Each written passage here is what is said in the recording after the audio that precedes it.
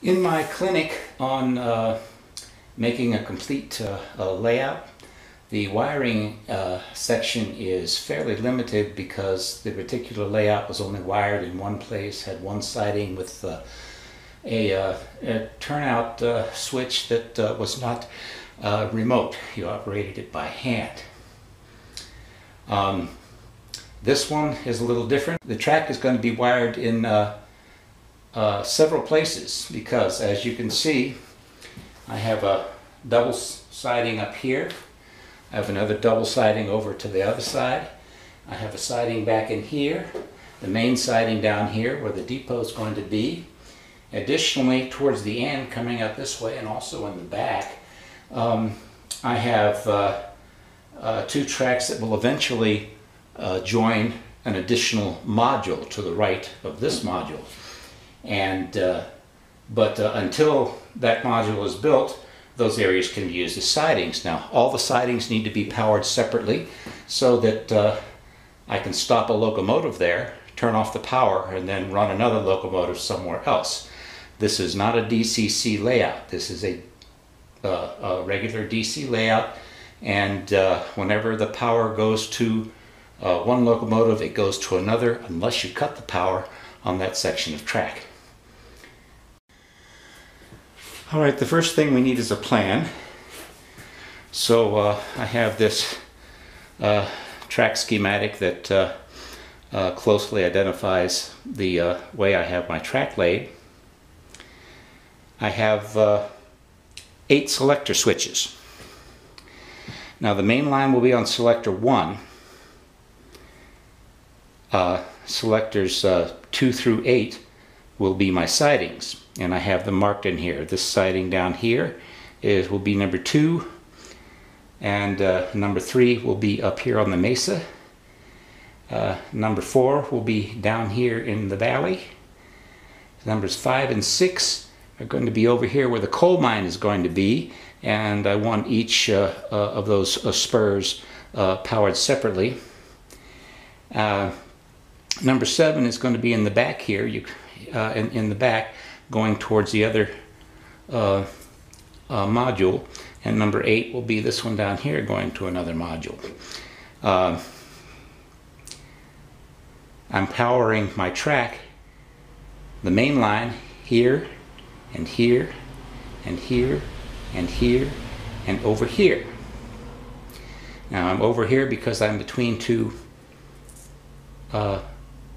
turnouts, and I'm in here because I'm between a turnout, and it takes it all the way up and around and back down again to this one, and this one comes up and meets that one. So this turnout doesn't need an extra one. This one will carry it all the way up to the turnout, and the back side of the turnout is covered by this one. As for this turnout over here, this line takes it up to here, and this line takes it to there. This line takes it up to this turnout, this line takes it up to that turnout, and it's powered here. So I have power on either side of all of my turnouts. And when we get down to actually attaching the power sources, I'm going to show you why. Atlas's selector switch is set up for 2 cabs, up being cab 1 and down being cab 2. I'm only using one, so I'm only going to be concerned with that. Using the hardware supplied, I have mounted the 2 selector switches that I'm using, and I have joined them together here with hardware that's supplied. Now I am going to, the way this works is the power is going to come in from a supply, come in here, come underneath and come out right here and attach here. You can attach the power here or here. It only needs to be in one place. The lower attachments are for the lower cab, but we won't worry about that. You do have to join it at the bottom though. Let me drill my hole. And I've already measured to make sure I don't run into anything below.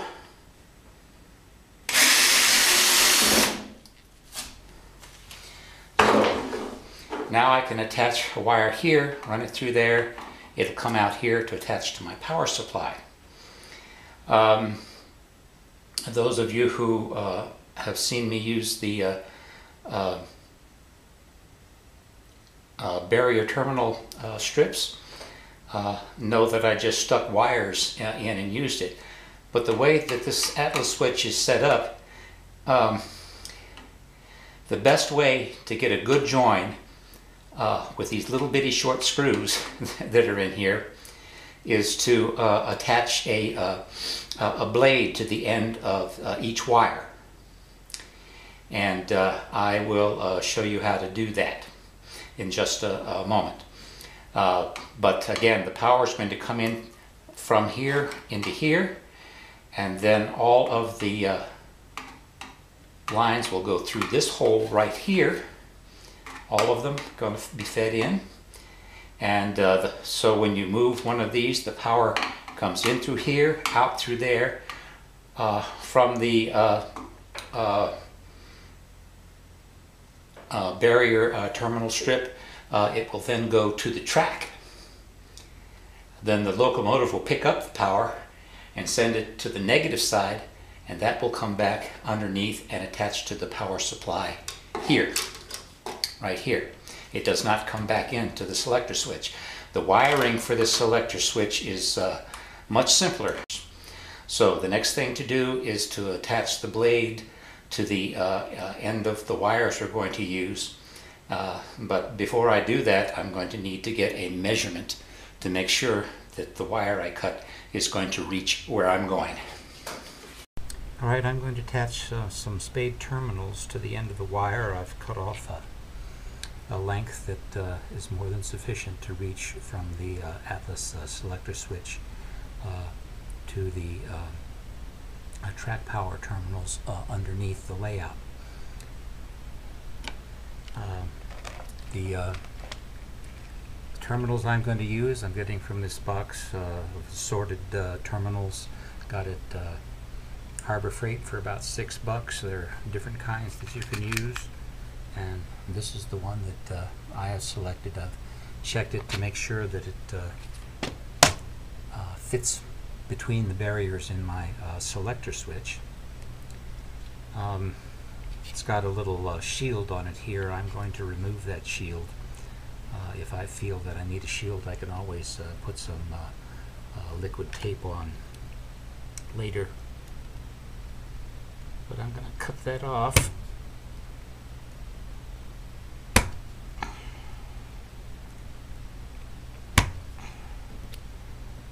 There we go.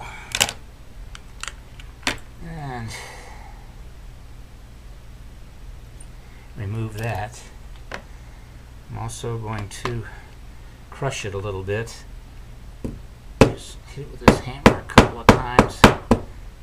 Flatten it out. Then I'll strip the end of my wire.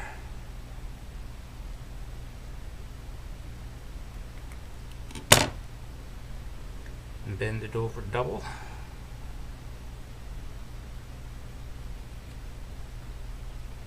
Like that.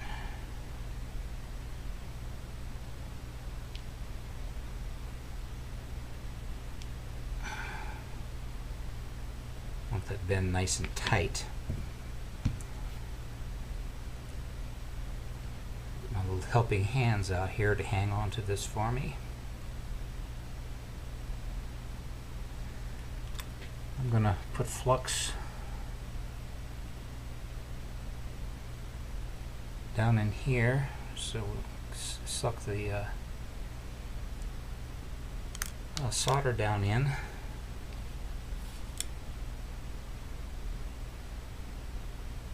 Place this over it like that. Get some flux on the spade.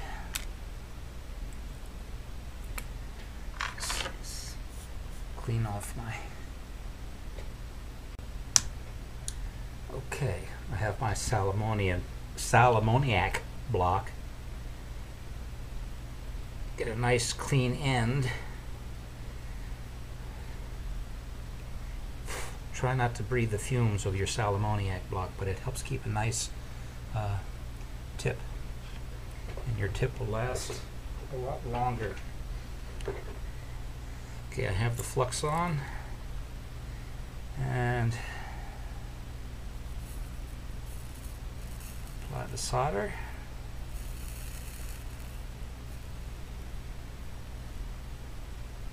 Okay, now we have the solder on nice and good.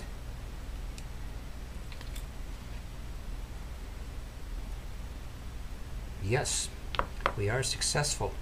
So this is how I'm going to treat all the ends of the wire that attach to my Atlas selector switch, and I will attach those, and then we'll bring the wires through to the underside. Oh, one last thing, I'm going to use some tape. Since all the wires are going to look the same underneath, I need to mark each wire to show which switch it went to. This is very important. I'm just going to put a little piece of masking tape on with the switch number on. Alright, I've attached the spades to the end of my wires. Now I've got the hole here so close that I went ahead and took this loose while I worked on it to make sure that I was able to make the bend. But you see how the spade just slips on.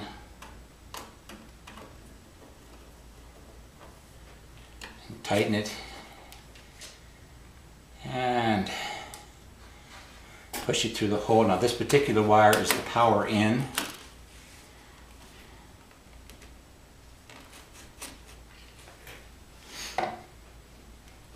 And we'll come back out here to go to the power source. Now I've marked all of my wire leads so that I'll know which one is which. This one's marked number 1, and so it's going to go on the number 1 switch.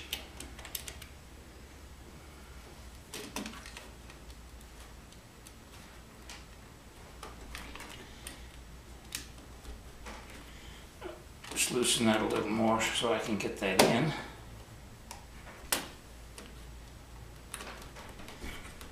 Alright.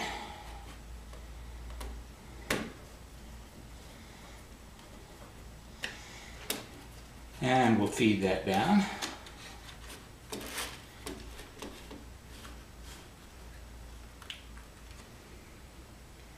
And I will continue putting them on. Here's the number 2 switch.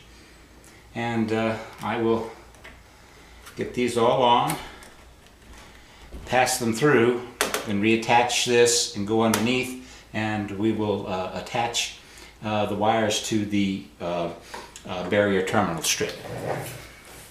Alright, I've completed attaching the blades across. These will be switch numbers 1, 2, 3, 4, 5, 6, 7, 8, and I've already passed the power up through here. And again, it was necessary to loosen the selector switch to attach the blades because they're kind of stiff, and as you can see here I had to bend this one, but it all looks nice and neat now. And remember that each one of these is marked with the switch number it's attached to, so that I can keep track of them underneath. Another way that you can keep track of them instead of passing them all through one hole is to drill a hole here, here, here, one for each one. Then you don't have to mark the wires the way I did, because the position of the hole that is passed through will tell you which switch number it is. So let's flip the layout over and get underneath. Okay, remember the track schematic that I showed at the earlier part of this video. You remember there are 7 sidings, and I planned on powering the track in 5 places. 1, 2, 3, 4, and 5. So I want all 5 mainline switches to be on switch number 1, and throwing the one switch will turn all those power points out. Now the way we do that, here is our barrier strip You can see the barriers in between each one. But because I want 5 lines going to switch number 1, I'm going to need to jump the barrier. That way, when the switch number 1 is thrown, instead of just activating 1, it will activate 1, 2, 3, 4, 5 lines. The 5 lines coming in here and going to the switch here. So to do that is rather simple. Take a strip piece of wire and we'll cut off about, I don't know, an inch, 3/4 of an inch.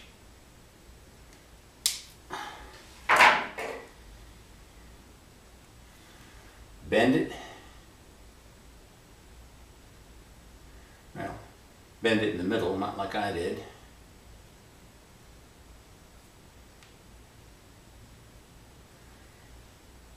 Okay. And then we'll take it here and put it in like this.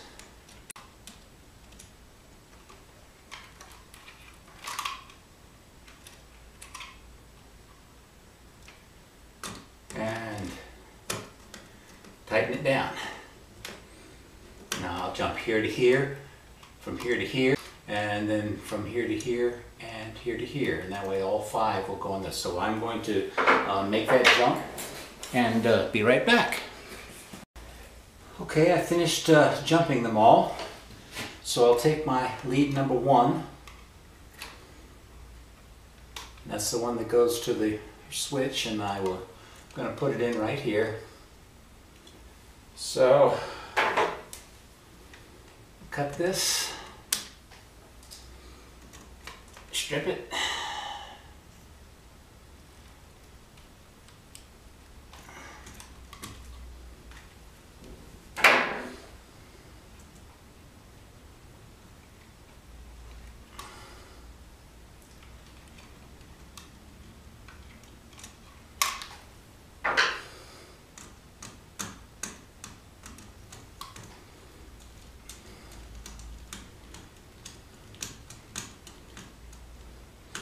Alright, now with all of these jumped, I can bring 5 wires into here, and switch number 1 will activate all of them because the barrier is jumped right across here.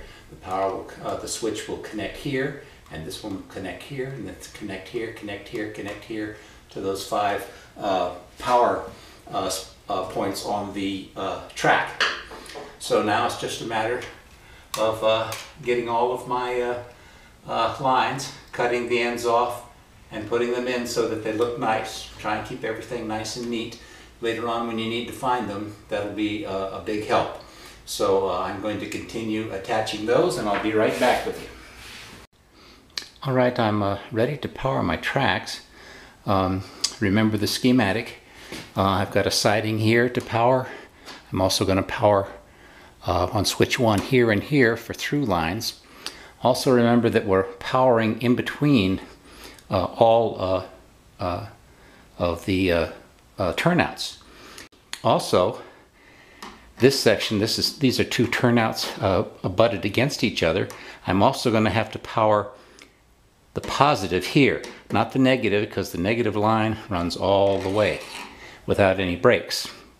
So I'm going to need to power it here just in case my points get dirty and can't carry the power into it. So if I power here and I either jump it here or put it into the barrier terminal under switch number 1, then this section will be powered down to the cut off here, where we're going to cut it so that this section can be turned off independently, and it'll also be powered up through here to where the cut is going to be, so that this section can have the power turned off. Again, remember, the outside of the circle is always red wire. The inside of the circle is always black wire. And so let's drill the holes.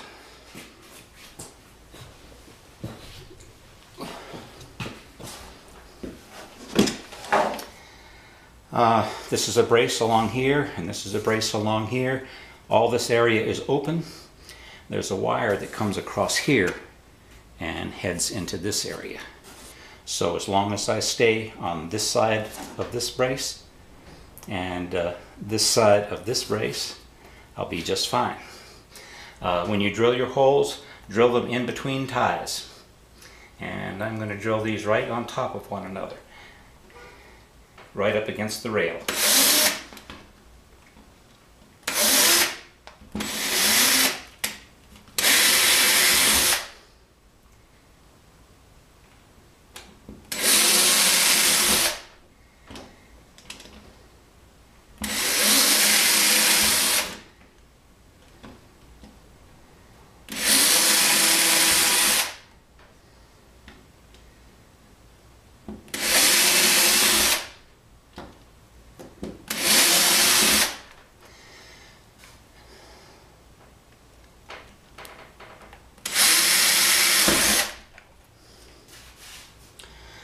Alright, and so that we can turn them off, I'm going to use my Dremel,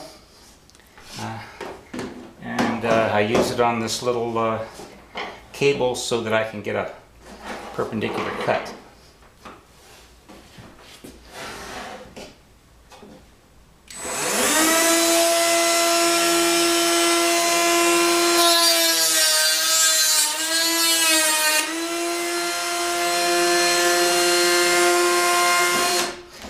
We are through.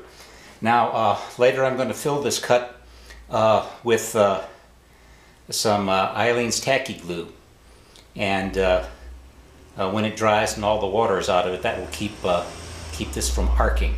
So I'll need to fill that. Again, I don't need to cut the negative, because if the positive is cut, then the power is cut, and the fact that the negative line isn't cut doesn't mean anything. So now we're going to turn this over and go under and start pushing wires up through the holes.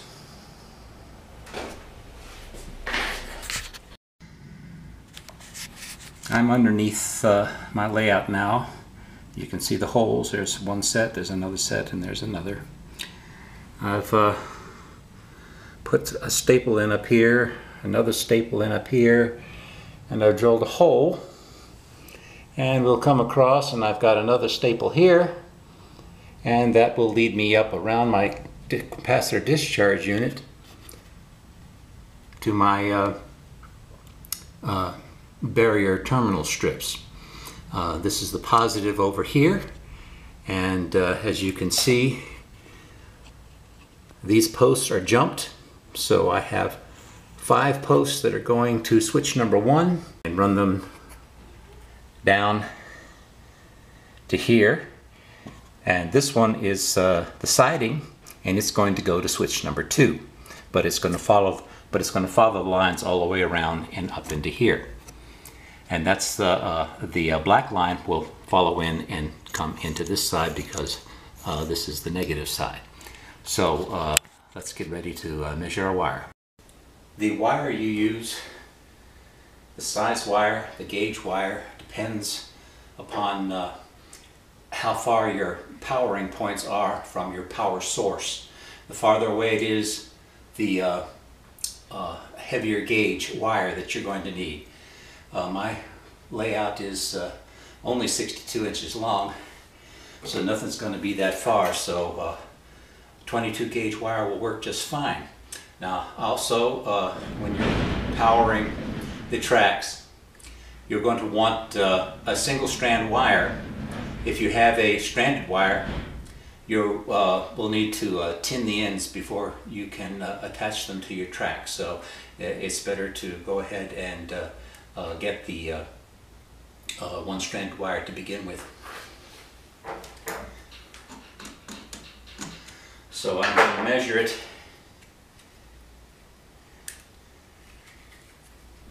from my positive all the way down here out of the camera range. It's going to go through there, going to run along this, and go down here, and we'll add just a couple of more inches and cut it.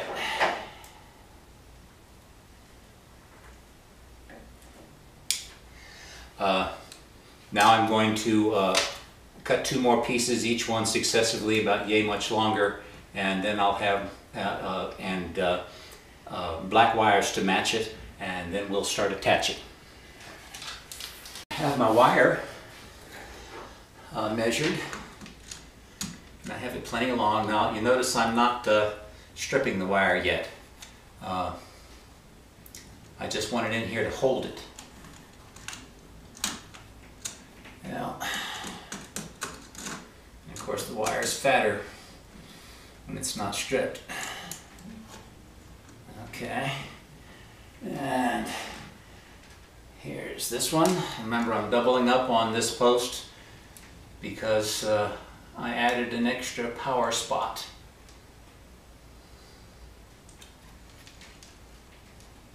The rest of the power spots will be on single posts.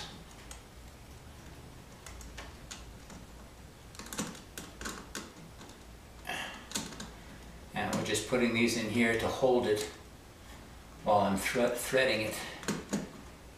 Okay. And also the stiff wire will stay where you put it.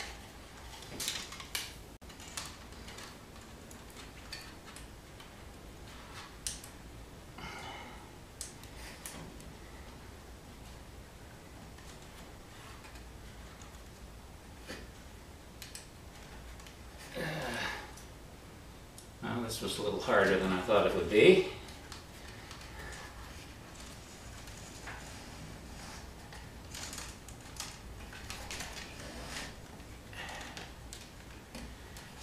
Okay.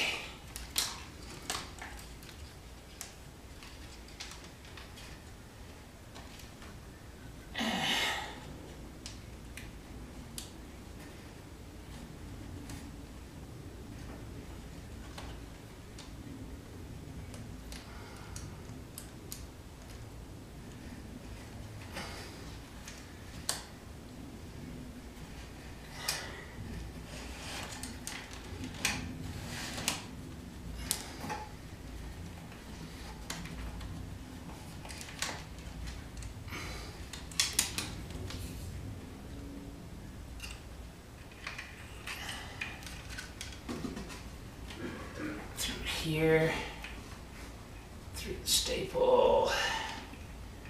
Probably should have put a staple in the middle instead of up here.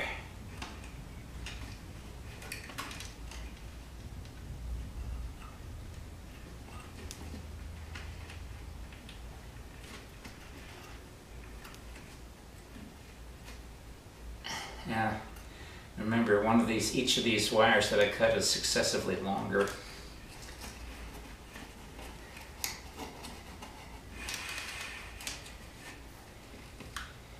And there's another staple further down, and that'll keep everything nice and tight up against the board. This brace here. And the shorter one goes to the near hole, which is out of camera, but we can just shove it up in there. On the outside hole, this is a red line, so it goes on the outside hole. And this one goes into an outside hole. Okay? Now, what we're going to do after we get all of our wires through is we're going to go to the other side, and I wanted plenty of slack so that I won't have any trouble in stripping it. Then we'll push the wire back down through here after we've soldered it to the railing, and then we'll pull the wire back through here, and then we'll cut this off. Do things like pass this underneath this wire, which is where it should be. Then we'll pull this across like that, cut them off, and that way the wires will be exactly the right length, but we haven't made it too short to work with. So I'm going to put another red wire here and take it down to the siding holes, And I'm going to take a black wire, and again I'm going to have 2 black wires on this post because I have an extra powering spot. So there'll be 2 black wires on this post going through, and in the opposite hole from the red wire, and then there'll be 1 here. The other red wire is going to be up here on switch number 2. Remember, this one is switch number 1, and all of these are switch number 1. So this is where the 3rd red wire will go. And put it up there now.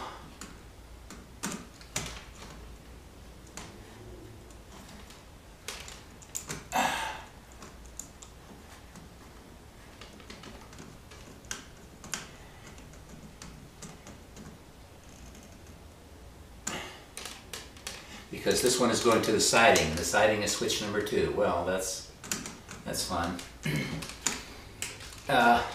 So I will work on getting all those wires back, and I'll come back and show them to you before we turn the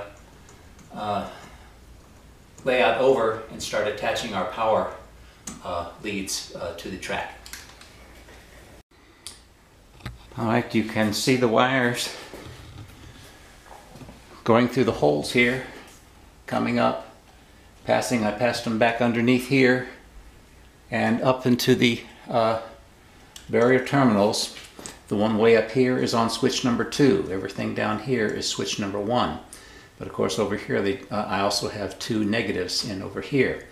Now the reason I've left this little hump right here is because I want to attach, I've got a hole right here that's going to power the rails in between my 2 turnouts, and I want to show you how you splice that. And this goes to one of the through lines, and to splice this wire into it, so it'll go through this hole right here, and that goes out in between the 2 turnouts. I'm going to splice it in right here, and the way I'm going to do that is to just put it in my strippers and bare a section of wire. The strippers cut into the wire.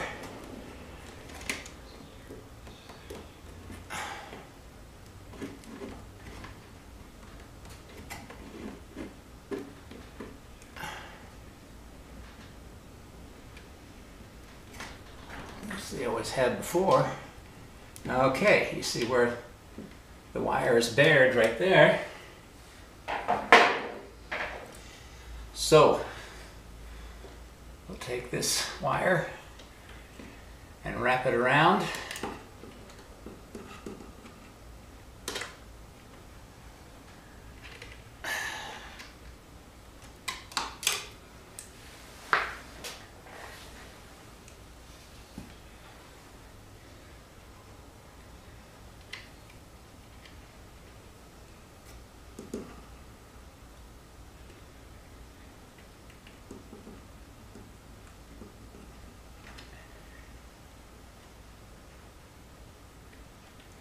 Pinch it off. Now we can solder it and put a little liquid electrician's tape on it.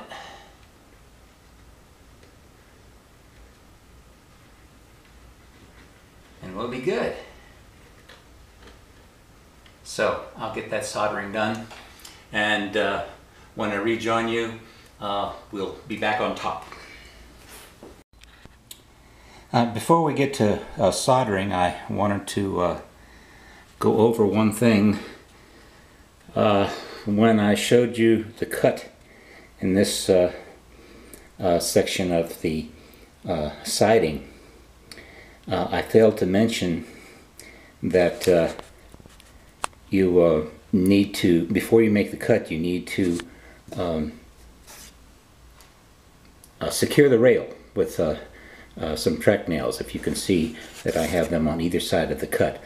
If you cut before you secure the railings, you're going to have trouble with the alignment of the rails, which will eventually lead to derailments.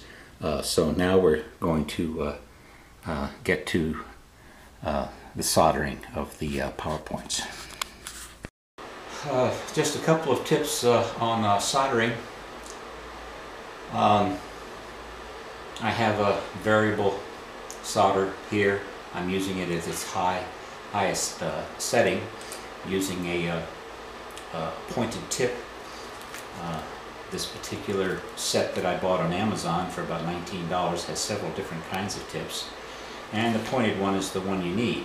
Over here I have my Salomoniac block. You just take your tip and rub it in like that. Avoid breathing the fumes, and it leaves you with a very nice tin tip. Your tips will last much longer. Salomoniac tip block, I bought this big one for $11 on Amazon. You can also buy a smaller size. I'm using tin lead rosin core solder. Get it Harbor Freight for what, $2? I use a paste flux. I like paste flux because I can see where it is. I know where I put it, and it stays where I put it. And of course I have a sponge nearby, a wet sponge for cleaning my tip. But the Salomoniac block is what I use in between each one. The thing I like about this particular soldering iron is that it heats up really fast. After I solder something, I unplug it. Then when I get around to needing it again, I plug it back in, and while I'm applying the flux, it heats fast enough to be ready to go. If you will notice, I have weathered my track to make it looking rusty, and I've also weathered the ties to give a better looking layout. But if you're going to solder to this railing, you need to scrape the paint off to get a good solder. So I'll just use this pick. Harbor Freight, I got a whole set of them for $2. So once I get that off, we'll cut back our wire here. Now as you notice, there's play in it. Now I don't want to try and do anything way down here. I'll do it up a little higher, and then I'll push it back in because we have plenty of room to take out the slack when we get down there. So I'll strip the wire just a little bit.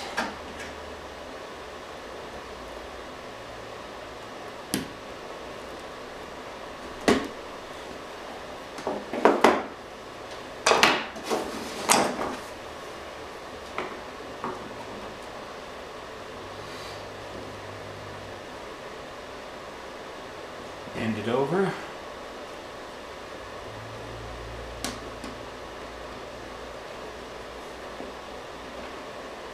Okay, because this has the one strand in it, it holds bends fairly well, and that will help you in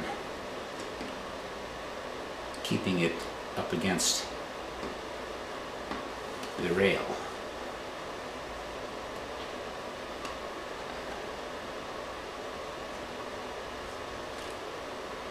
Like that. Oof.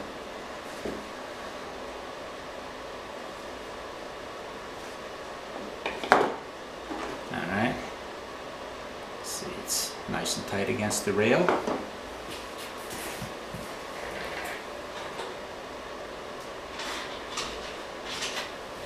I'll apply my flux. See?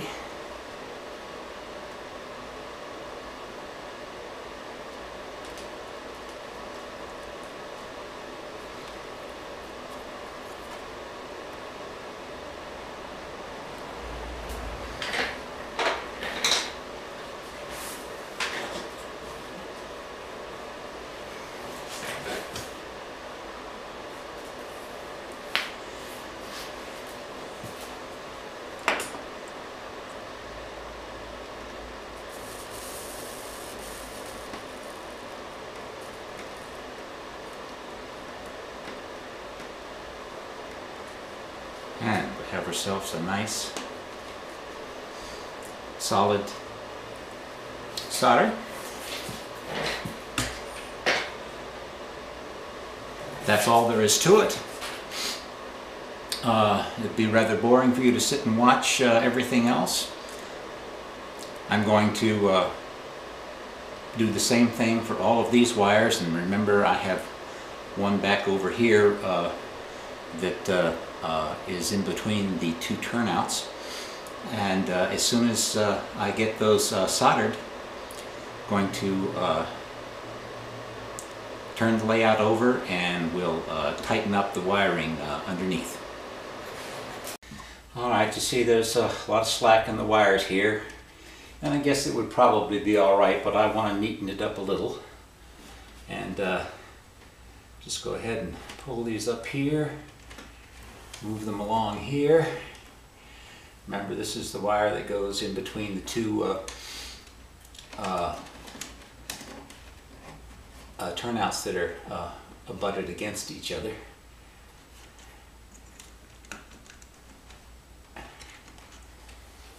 And pull them through up here.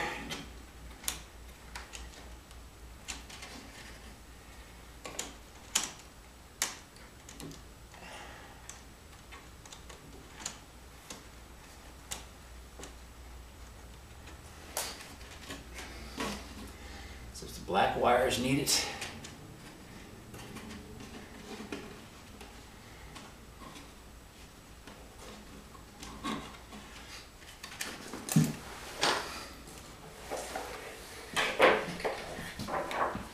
alright, now we'll go ahead and take these out.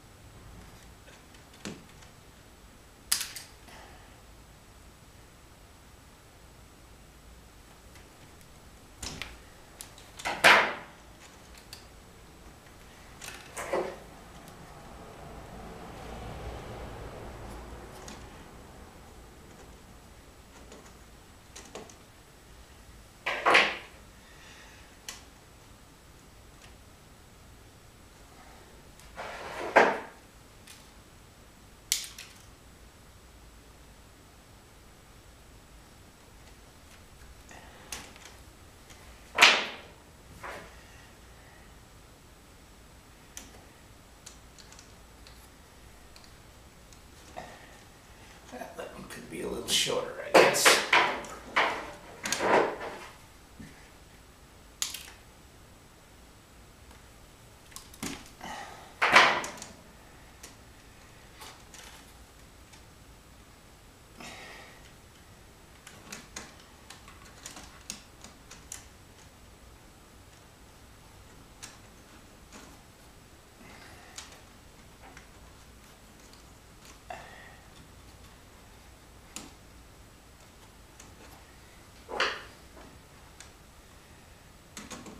Clamp it down.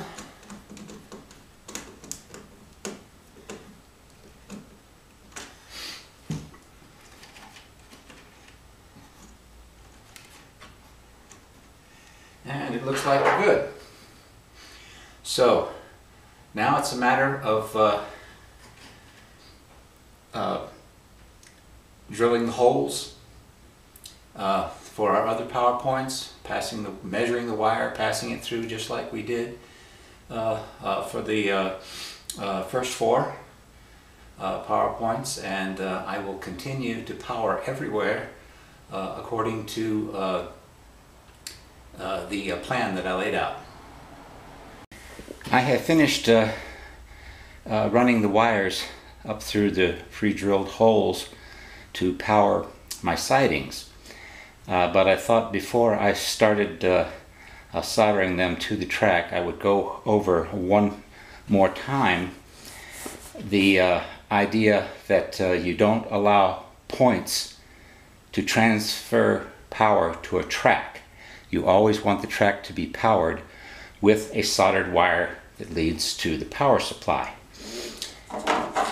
Running right through here is the main line in the outside oval, and it is powered on both sides back by the bridge, and it is also powered further up the line. It was one of the first ones I showed you. But right here, in this turnout where we're going into the sidings where my coal mine is going to be, we get the we have the problem of, in this particular instance, to get power to this one right here, the switch needs to be thrown, and then the point over here picks up the power. Well, I don't care for that, so I have drilled a hole here and I'm going to solder this in. And this particular one, instead of taking it all the way to the power source, needs only to be jumped to this line over here, because it is the main line in power. So I'm just going to solder it, just to splice it in with this line right here. That way this piece of wire will get power from the main line to this part. Okay, now this track is powered now, and it's powered all the way to the end. On the positive side. On the negative side, this side is powered all the way. But what about in between? Well, the points are supposed to transfer power for that. The points in this turnout right here. But I don't want that, so I drilled a hole here and a hole here, and I brought up a red wire that will be soldered here and a black wire that will be soldered here, and those will both be taken over here and spliced into the main line. That way they get their power from the power source and not from the points. And then of course beyond the cuts are here and here, we're powered by these wires right here, which do go to the power source. Okay, so now I'm going to finish my soldering, and then as soon as I've done that, we'll go to the underside and look and see what I've done. I thought you might like to see some of the splicing done, where it was and why. As you can see on the right there, those are the two sets of lines that separately power the two turnouts over by my coal mine that I was just showing you. And then over towards the left, you can see the two wires that come up in between the turnout, one positive and one negative. And if you follow them over, I've run them up the side, and as they come up here, I have splice them to the 1A main track power line, the one that's right in the middle up front. I've just gone ahead and spliced them into it. That way the turnout there will be powered at all times when the main line is on. And also into that line, you'll notice, you see the red circle there, there's another short line coming out, and that's the in between the turnout that separates the main line from the coal mine siding. So that's the way it's done wherever you need it done, and it's the splicing is done just the way I showed you earlier when I showed you the splice that went between the two turnouts that were butted together in the front middle of the layout. Now I'll get back to my soldering. Well, a couple of changes in my plans I want to bring to your attention. First off, the power pack that I was going to use that took up this whole area here, turns out that the AC supply is not AC, it's DC. I don't know why, but at 16 volts, it's too much for the Pico stuff. DC can only be 12 volts. So I have another power source, and that's this Athearn. It has 16 volts AC coming out with a variable DC here. As you see, I attached these alligator clips to it, and it will sit here. But instead of clipping it onto the wires up here, I've decided to go ahead and take these copper plated stainless steel screws, and I'll drill those in. I'm also going to solder a little piece of copper wire to the top of it, and then I can clip these onto it. And the wires I will pass back underneath, and I will solder them to the bottom of the screws. That'll look neater than having these bunch of wires laying around on top. The other change is over here. You can see I've, instead of numbering my switches 1, 2, 3, 4, 5, 6, 7, 8, I have labeled them A, B, C, D, E, F, G, H. This is to separate them from the turnout switch motors, and the switches here are 1 to 10. Down here they're A, B, C, D, and A, 1, 2, 3, 4, and 5 will be the main track. B will be the main siding that we did first, and so on. And this will also make the attaching of the schematics and labeling of the wiring a lot clearer. So I'm going to go ahead and get this installed, and then we will check on the rest of the wiring. I have changed the wiring going to my power source. As you can remember, they were passed through holes down here. Well, I've taken them up through a hole up here and have soldered them to the bottom part of the copper plated screws. My wiring is complete now. As you can see on the left there, each of the posts has been labeled. This particular barrier terminal strip comes with a cover. If you don't have a cover, you need to figure another way to label your posts, perhaps writing on the sub-base. You also notice that I have to the right of the track power is the power for the turnout motors that's covered in part 1 of wiring your layout. All of the turnouts are marked 1 through 10 with a circle around them in black. All of the power points are marked in red with a square box around them. And anywhere or spliced an auxiliary line into it, it's marked the same. Also, as you can see over here, I have pinned up to the board on the top is the track power with all of the points marked, and below that is another schematic for the turnout motors. You will also need to have something like this on your layout, unless of course you want to memorize where everything is. I'm pretty sure I know where everything is because I've spent so many hours putting them in, but there will be labeling that will need to be done on your Atlas selector switches, and labeling also for your turnout motors. But this completes the wiring underneath. All that's left to do is test the track. Alright, I've connected my power source, and you can see how nice and neat that lays.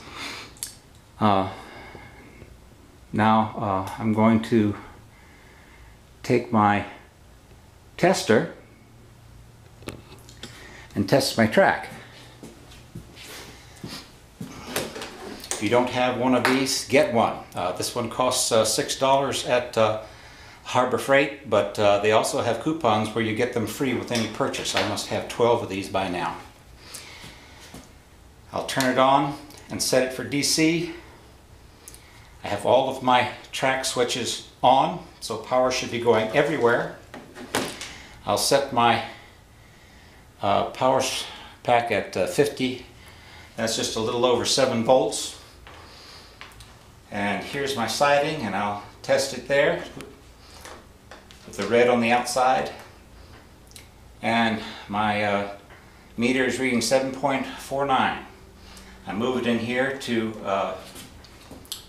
track A1, power support A1, 7.49. Move it in here, 7.49. All right, now I'm going to turn off the power over here. That's B. Turn that off. And I'm getting a reading of 0. Turn it back on. And there we get our 7.49. Now let's test over here. Remember I explained that this negative power goes all the way through both of these, but the positive power stops here and then comes up from here. If this is turned off, there's no power coming through this track over here. That's why I put in this auxiliary line right here, so that when the points are set this way, I push this down and I get 7.49. If I change the position of the points,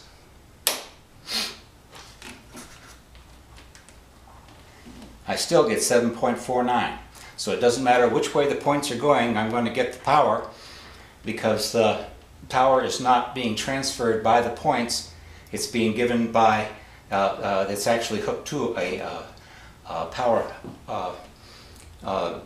going directly to the power source. Now I will continue to check all of my areas to make sure that I have power everywhere when they're all on, that the power goes off when I turn a switch off. And then I will be ready to run my locomotives. I hope that this tutorial has been helpful to you. If you have questions, please send me a note by posting something on YouTube, and it will get to me and I will answer your questions. Also, don't forget, if you want to see the wiring for these Pico momentary contact switches and the Pico PL10 switch motor, please see part 1 of wiring your layout. It's been a lot of fun showing you this. Good luck to you.